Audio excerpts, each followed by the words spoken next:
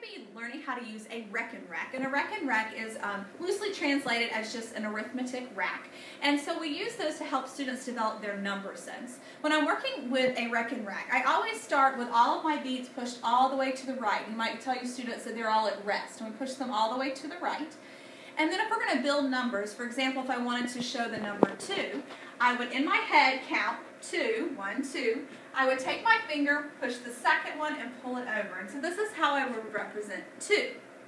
If I wanted my students to represent another number, first they would put all the beads back at rest again, so I push them all the way to the right.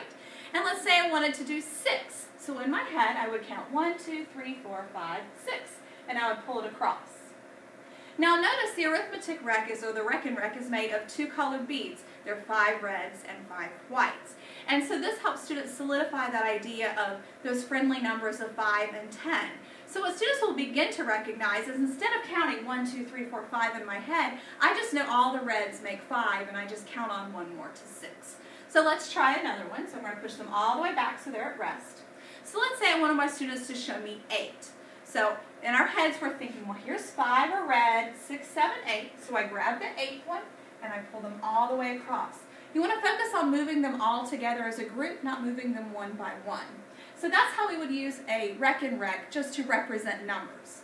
If I were to represent a larger number, like let's say 13, then I would represent that number by using both of these racks. So for 13, I would do a group of 10, and then I would do 3 more to make 13. So that's how I use my Rekenrek.